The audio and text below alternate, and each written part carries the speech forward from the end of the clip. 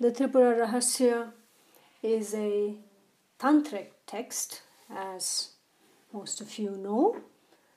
A very unique text because it is in the form of stories, very often told by women, and in these stories the characters of women are often teachers, and we have a princess who is a teacher. We have even the goddess Tripura Sundari who is invoked and appears. We have a female ascetic or sannyasin, and so a very unique text, a Shakta text. And the teacher of teachers, Dattatreya, is the main character or teacher in this text. Dattatreya is also known as Guru of Gurus or Teacher of Teachers, and there are some interesting stories about him, and one of them is that he had 24 teachers, and these teachers are not necessarily teachers like we know as in persons, but for example, he talks about a python being his teacher, because a python eats only as much as it can take, and then it just rests and digests. And so, very unique story about the teachers of Dattatreya. So, currently we are talking about the interaction between King Janaka and Ashtavakra. Ashtavakra gets his name from Ashta and Vakra. Ashta means 8 and Vakra means crooked. And what is unique about this is that Ashtavakra has not got a straight spine. He has got 8 knots, or you'd say at 8 points along his spine is crooked. And to most people, such a character or person would not be able to really meditate or attain higher states of consciousness, which makes him all the more unique. And King Janaka, of course, being a great king and the sage king, is featured in different stories. And again, what is different about this story is that King Janaka is teaching, and the Brahman, in this case Ashtavakra, is the student. In most stories, especially the Ashtavakra Gita, it is Ashtavakra who is the teacher, and the King Janaka is a student. So this is a very unusual text. It tends to reverse roles. So the woman teacher, as in the princess, teaching her husband, the prince, and then the king teaching the Brahman, Brahmins being generally regarded as teachers or pandits or learned people, are in this case, of course, is a student. So it tends to reverse roles, which makes this a very unique text. The last time we stopped at the 3 categories of seekers, and just to briefly recap, we said there are 3 categories, and the very first one was the category in which King Janaka himself came in. In this category, the finest example of teacher or student who attains within moments. He hears something and is a spontaneous experience of samadhi, which is then remains established and stable, and that is, of course, the best student or seeker. The second category is given here as a student who attains knowledge systematically listening to the great adepts. So these are the category of students where work is required. They may have come to a point in this lifetime where they are open and they are willing to listen to great adepts, teachers, and have the trust and the faith, and they integrate this in their life. And the third category is of those seekers that do not attain the fruit of their sadhana or their practice in this lifetime. It requires many lifetimes. That's the third category.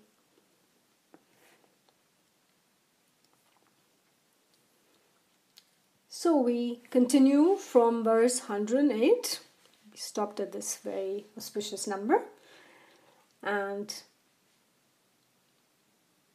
we continue from there. I'm reading. Why attain nirvikalp samadhi without having its wisdom? Even if a seeker experiences it hundreds of times, it will not liberate him. Therefore, momentary samadhi attained during the waking state is in vain. Absolute knowledge is pure in its nature, and this is our essential nature. Knowing this fact, under the influence of thoughts and desires, one does not realize it. If all thoughts, imagination, and emotions are completely shunned, that which is self-illuminated would be evergreen, ever young, ever free. That knowledge which is experienced during Nirvikalp Samadhi is pure knowledge. It is ever present, unalloyed, and free from blemish. How can it be experienced? So in these few verses, we understand that Nirvikalp Samadhi cannot liberate you if it is momentary. You can experience it hundreds of times, but it will not liberate you. And we discussed that also in our earlier sessions, that it's fleeting in nature.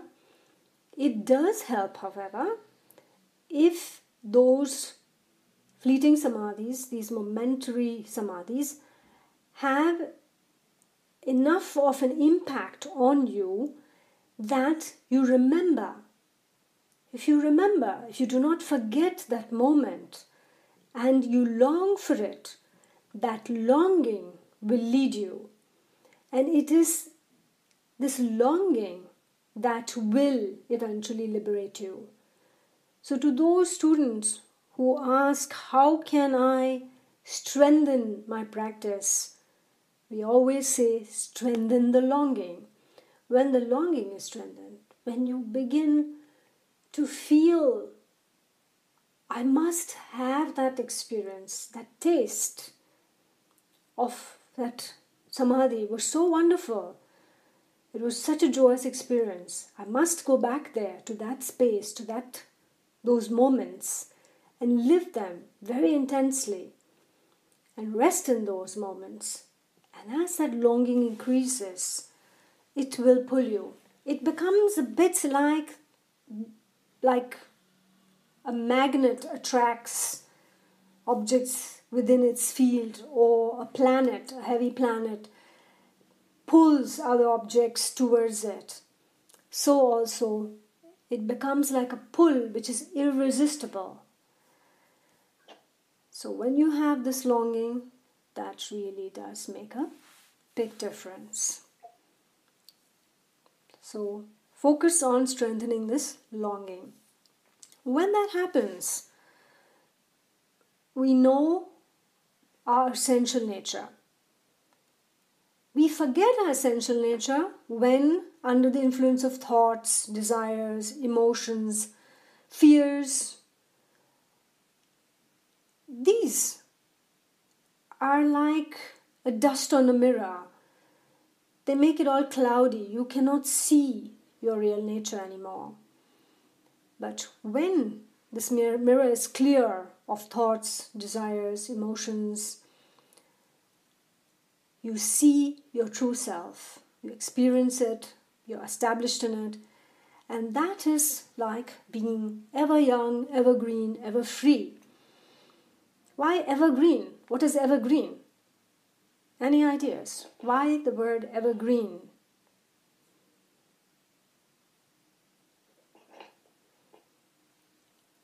Hi. Yes. Radhika ji, Nilufa here. Yeah, hello Nilufa. Hi. Radhika ji, I'm sorry to interrupt, but you know what? I'm actually on the Tripura Rahasya. I'm on chapter 6. Mm-hmm. So should I be listening to this or should I wait? No problem. You can listen. That's totally fine.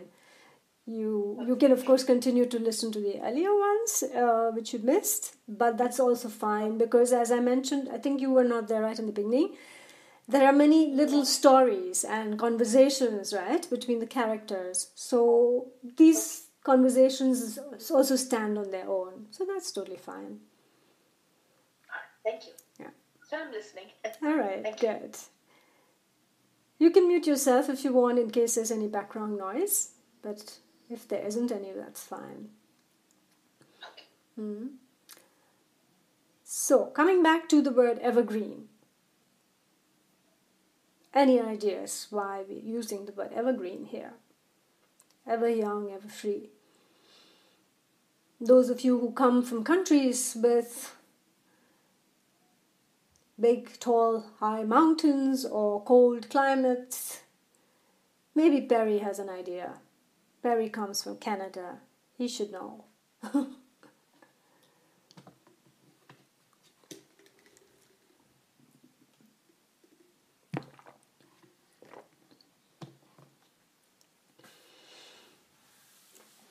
Evergreens are the trees which, even during winter when other trees shed their leaves and die, so to say, they don't really die, but they are forever green, as Perry says.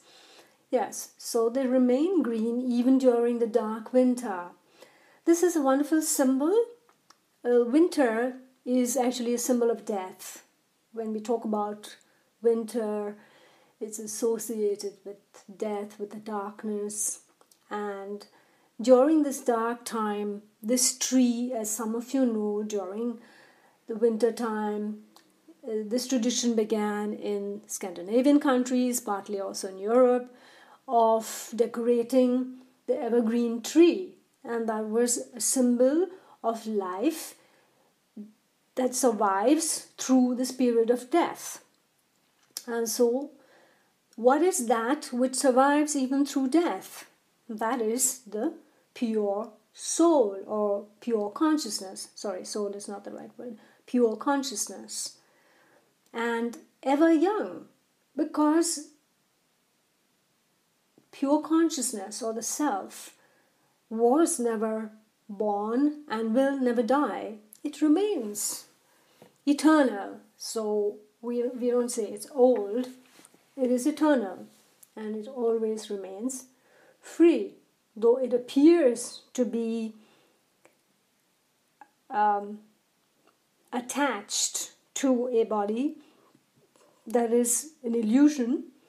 It is in fact free and remains free. We only think that we are somebody, have parents, have family, have certain background, are born in a certain country, get attached to certain cultural ideas, and so we acquire all these identities. In reality, we are pure consciousness and are forever free.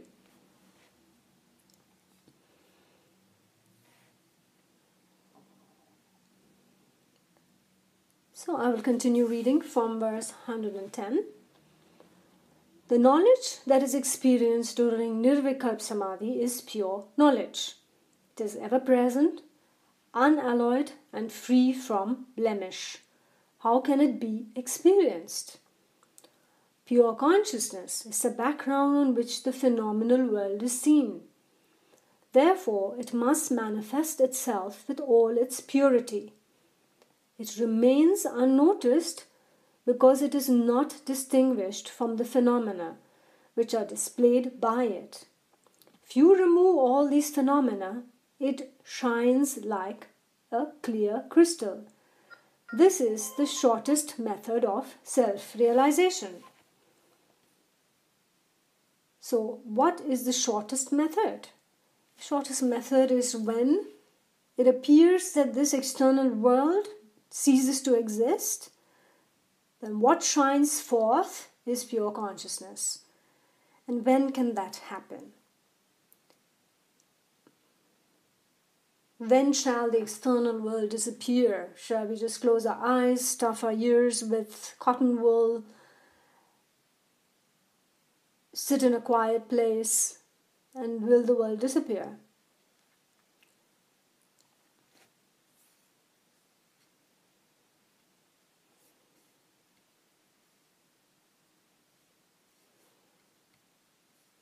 It appears to sometimes when we do that, because if for the very first time, if you are doing deeper meditation, if you have never really closed your eyes before except to sleep, and if you sit in a room that is relatively dark and quiet, for the very first time, if somebody does that, who has not done this before, may actually experience something deeper and may also be confused by this. A couple of days ago, I got a call from somebody whom I know, and she told me that it happened accidentally, that she got trapped in the cellar. The door locked behind her and she couldn't get out. And until somebody came home and freed her from it, she ended up sitting in that dark, cold and quiet cellar for 6 hours.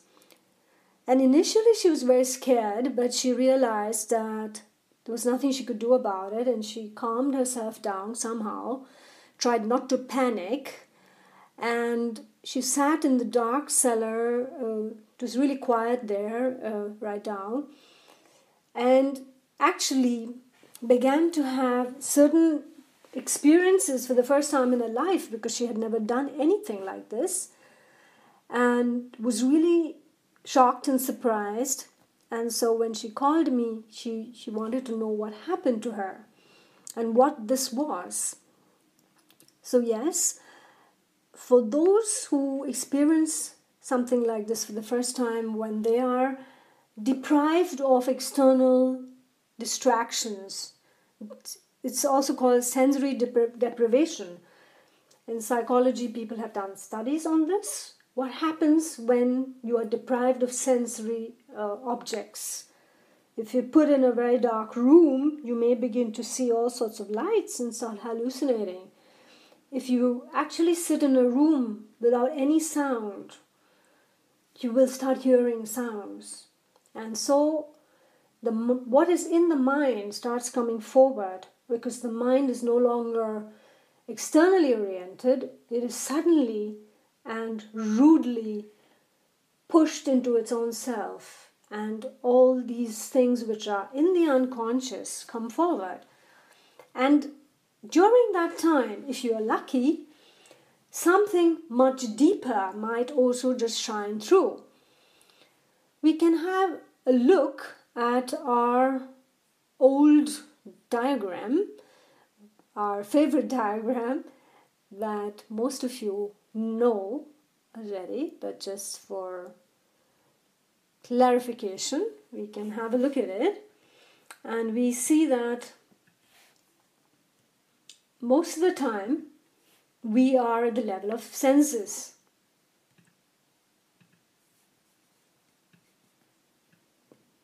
Yes, here at the level of senses. Somehow my pen doesn't seem to work.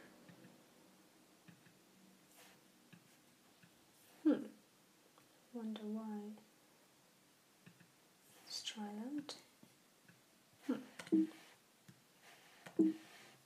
Well, okay. So if you're always at the level of senses and in a dark room you find that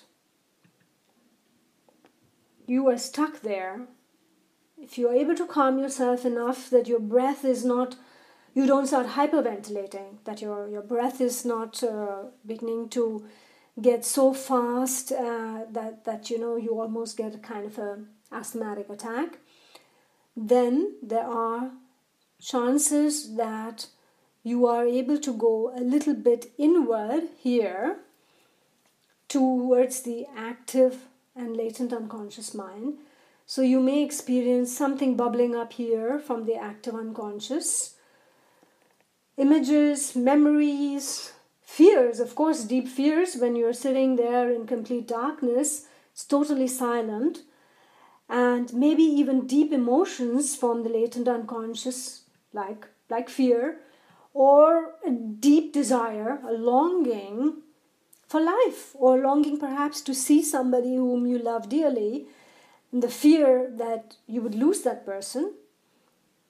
And perhaps while going through this experience, suddenly something from here peeps through here. It's like a little glimpse, and you experience this, and you say, wow, what was that?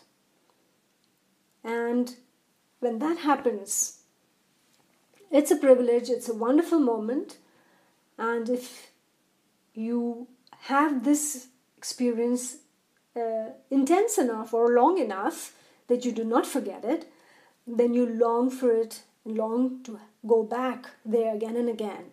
And in that case, the longing for this beauty and this incredible joy for this eternal is so strong that you are no longer afraid of the deep unconscious mind that's right here in between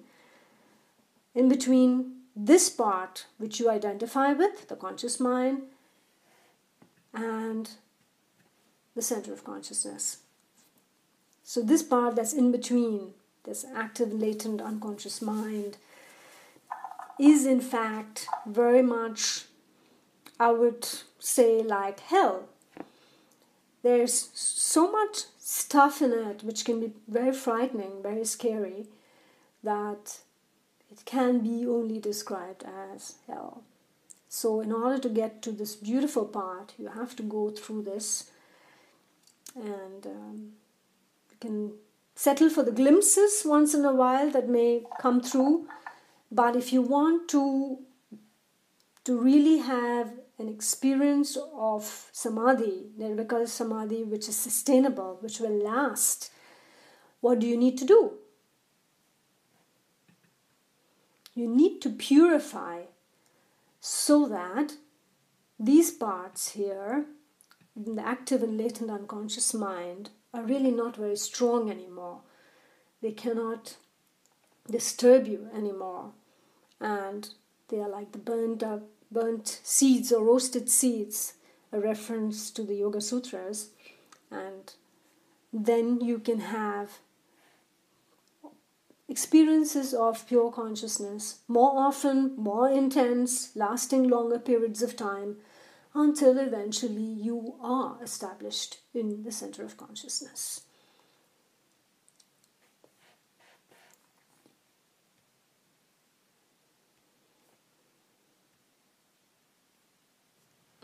So that was some thoughts about that. We can go back to our text, to where we left off from.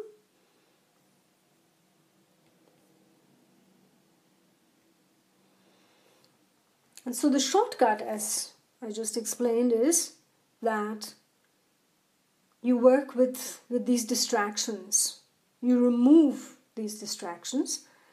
And one way is, of course, to organize your life in such a way that you have fewer distractions. Some people like to go for retreats, withdraw from life and meditate. on their own. And when I say retreats, I'm not talking about commercial retreats to exotic places, a bit like holidays. When I'm talking about retreats, I mean retreating really to a place to withdraw, to be quiet and contemplate and use the time for deeper practices. And that is also useful. And I think the best approach is, in fact, a combination of both, to organize one's life in such a way that we are not dragged out too much, we are not disturbed too much, and also to have time that we set aside for our spiritual practice and development.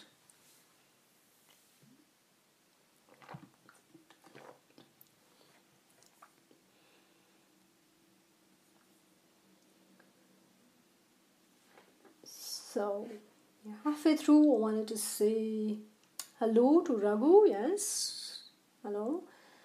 And we also have Meenakshi and Alan. Yeah, hello to everybody.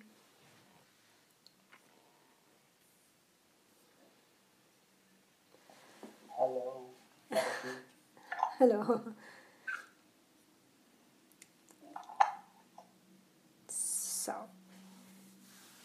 yes, any questions? Raghu has been waiting a long time. Nice that you could make it this time, Raghu. Yes, Nulifa, go ahead. Okay, you spoke a while back about consciousness, pure consciousness. Yes. And then you said about the soul, and you corrected yourself and said, yes, pure consciousness is different from soul. Yes. Yeah, and that baffles me out. yeah. Good. I corrected myself. I'll just go back to the picture, to the yeah. Okay. So we're back to our favorite picture here, the yogic anatomy, as we call it. And let me have my pen back. So, the word soul in English is a little bit unclear. It's not very specific. In the yogic anatomy and in Sanskrit, and we have very specific terminology. And what has happened is that over many decades, as Sanskrit texts were being translated into English, different words were used. And the word soul, which came from English, doesn't have a very clear meaning. Sometimes people use it to mean this entire part. That means it includes the center of consciousness, but it also includes the part of active and latent unconscious, both. For that, we have another word in Sanskrit. It's called Jeev Atman. And so this is the Atman, the center of consciousness, and this is the Jiva, which includes all your samskaras, the baggage that you carry with you from previous lifetimes. And you add to it by your action in your present lifetime. So for some people, in English, the word soul is a combination of both, Jiva as well as Atman. And to some people, soul simply means center of consciousness. So it's not clear when you use the word soul what you're referring to. So eventually what happened was that when the academics, the scholars got together, they started to somehow agree to call the center of consciousness the self, because there was no other word in English for it. And so everybody kind of settled for the word self.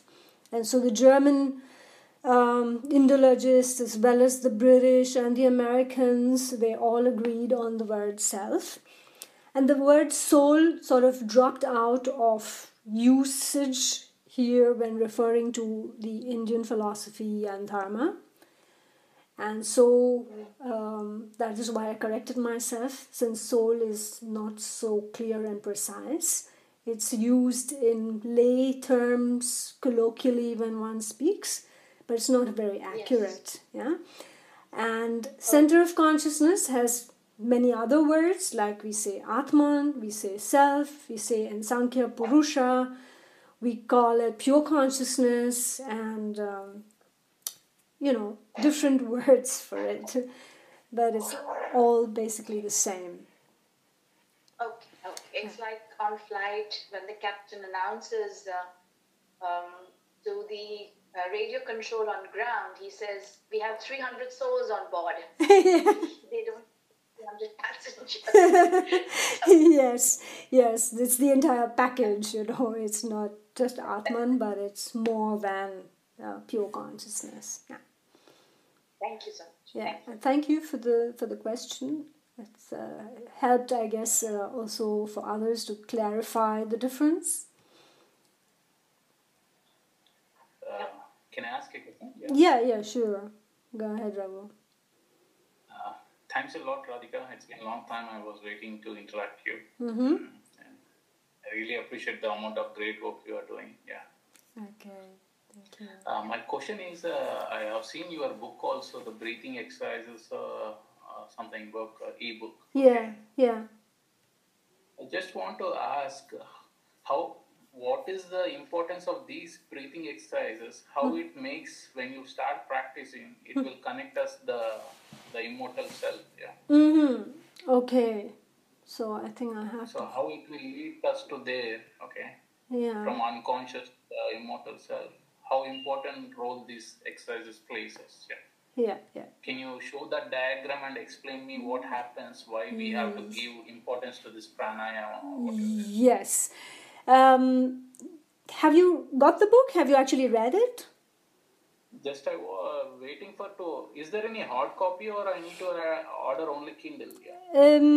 Well, the hard copy the print version will be out in a week or two, but it will not be available in all countries. It will not, I think you're from India. It will not be available in India as yet.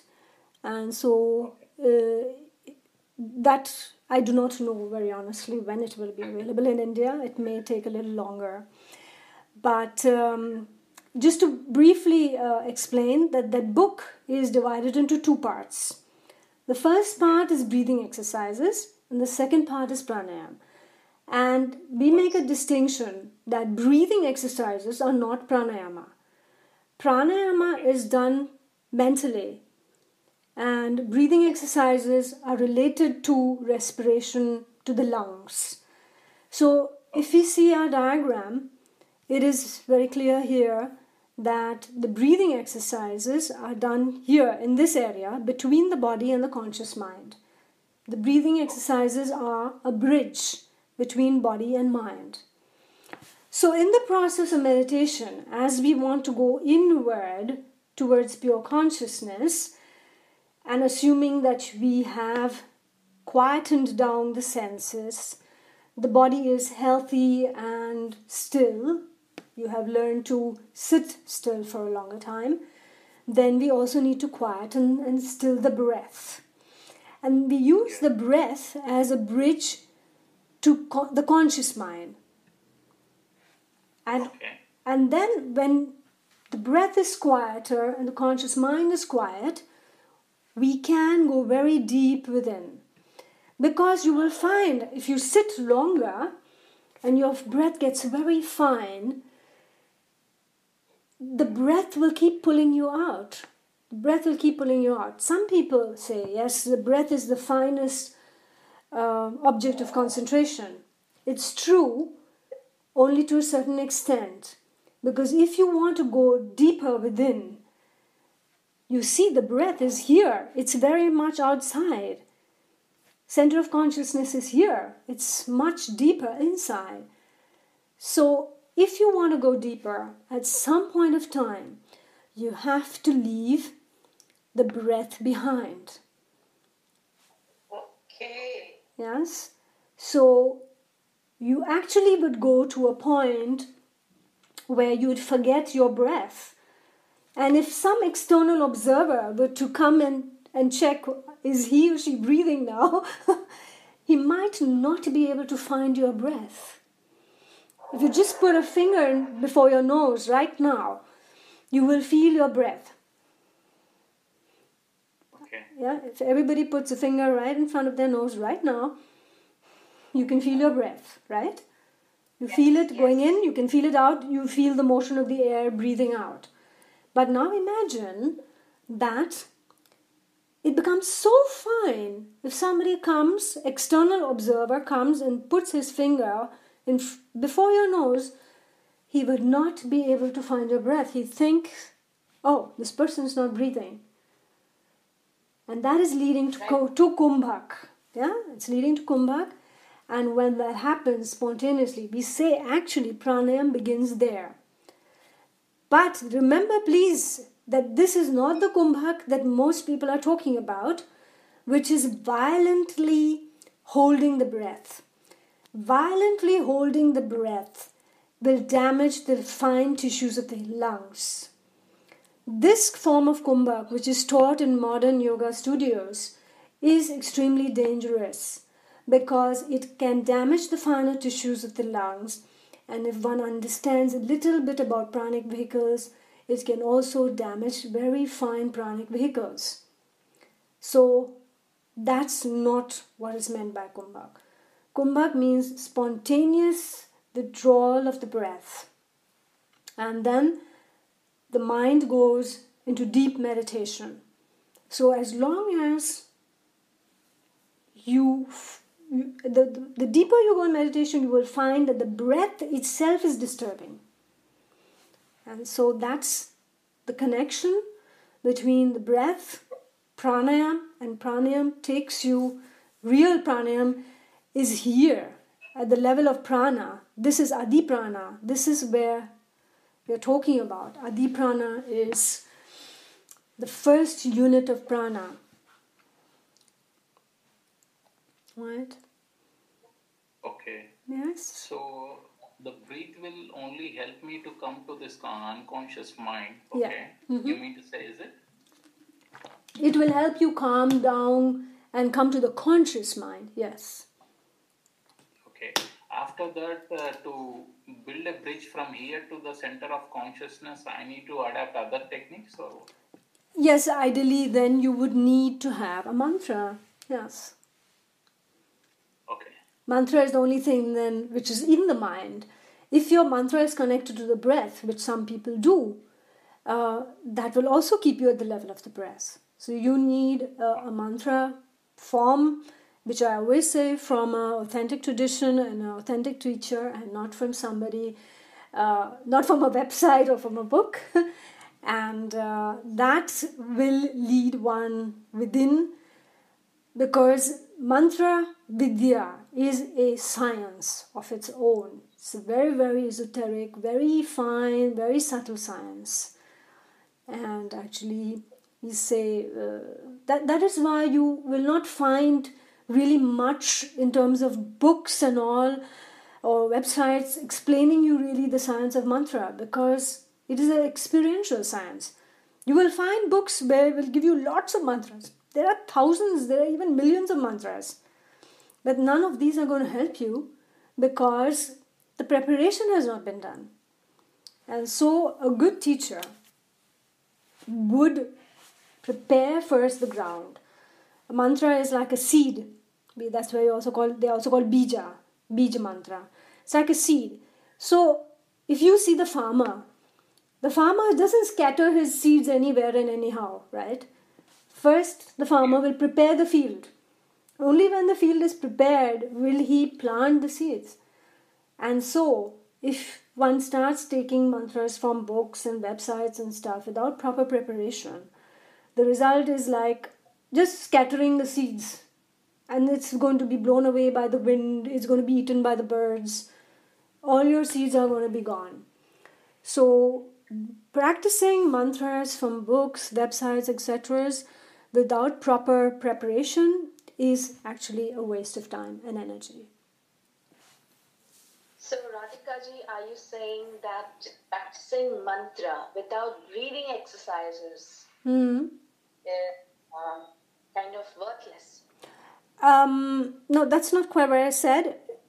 What I said is you need preparation, and breathing exercises are just one part. Pranayam is deeper than breathing exercises. So you would need to prepare the body as well. You need to prepare the breathing exercises, food, nutrition. All this is part of the preparation. Lifestyle, all that is a part of the preparation. I have on the channel a section called Adhikara, which talks really about how to have Adhikara. Adhikara is qualification.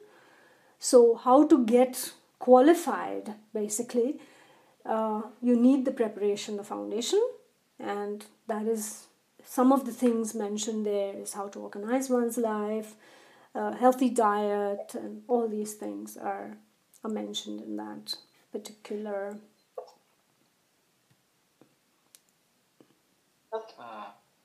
Radhika ji, Yes. how to purify this unconscious mind? Yeah.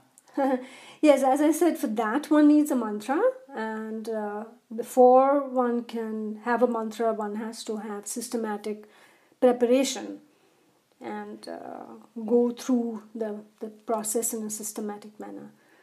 Normally we say, therefore, you need to do certain exercises, also asanas, breathing,